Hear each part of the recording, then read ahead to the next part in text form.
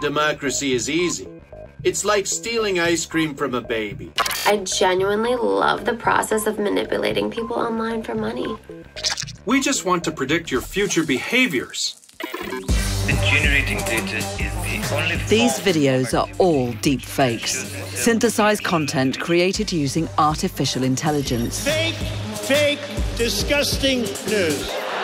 Deep fakes will make for even more complicated arguments about what is fake news and what is real. And if seeing is no longer believing, the very real question is, could deep fakes weaken democracy? Democracy just doesn't work if people don't believe in it.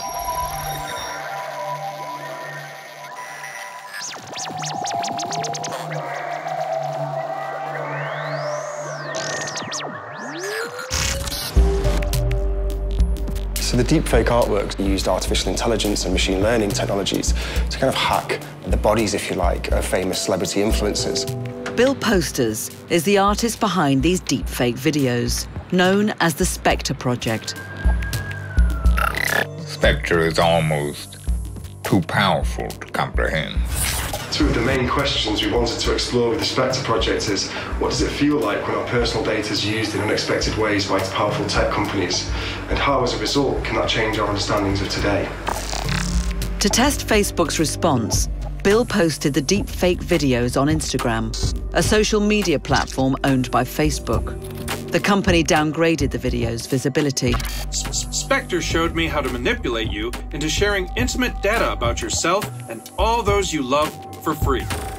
But that didn't stop this fake clip of Facebook boss Mark Zuckerberg going viral.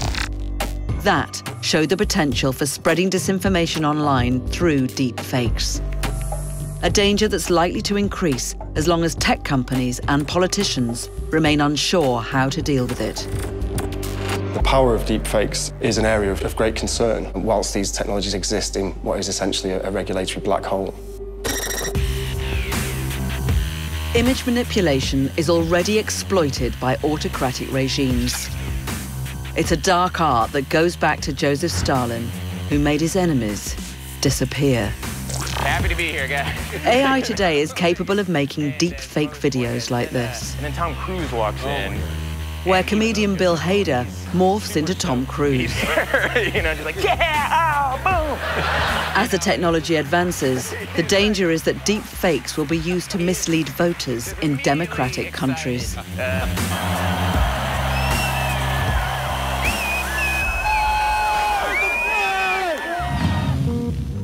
If you take away those tools that enable us to be able to sort out what's real from what's not, you make very poor decisions. Aviva Vajja is the founder of Thoughtful Technology Project.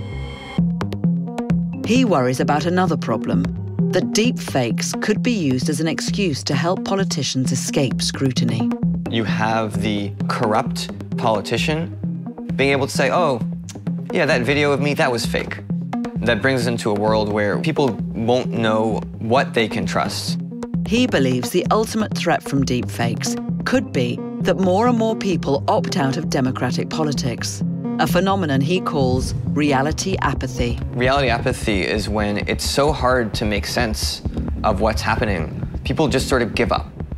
Democracy just doesn't work if people don't believe in it. So what can be done to fight back? A group of scientists at Cambridge University are having a go.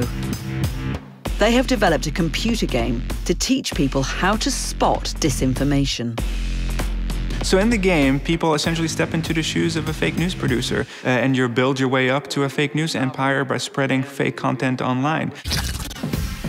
Dr. Sander van der Linden, the game's designer, believes it will help people to distinguish fact from fiction. So your goal is to get as many followers as possible while maintaining your online credibility. So you can't be too ridiculous. And the first badge in the game is about impersonating other people online.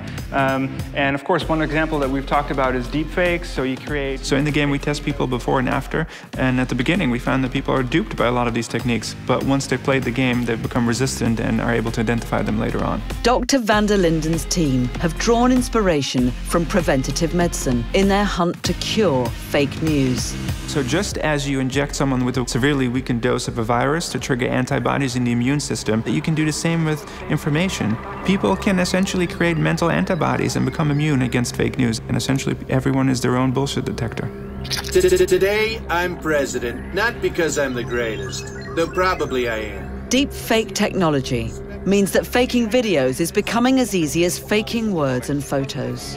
Until people learn to look at video with a more critical eye, there's a danger that deep fakes could be used to undermine democracy.